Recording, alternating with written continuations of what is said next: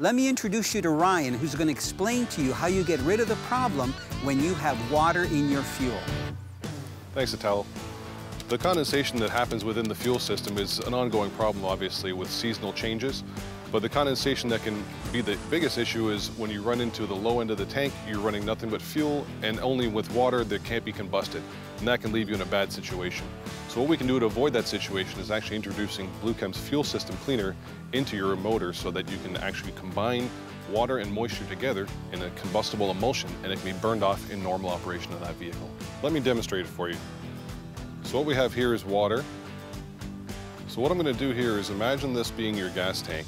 And if you have water in the gas tank right now, and we have that much water, if we add gasoline, what's going to happen is that the gasoline will not mix with the water that's in the tank, but the gasoline sits on top of the water, like that. So with this much water in your fuel tank, the problem being is that the pickup's at the bottom where the water would sit. That could cause either a poor start or even possible stalling out on the water.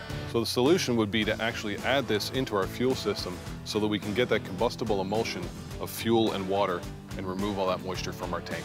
So when we introduce this product into our test tube, what happens is it binds with fuel right away because it is in fact a synthetic fuel-based product. So once we've introduced it into the fuel tank, once the fuel pump turns on, what happens is the product will activate and bind with the water and fuel so that the fuel and water can then emulsify and become a semi-stable emulsion that can burn off in normal combustion of your engine.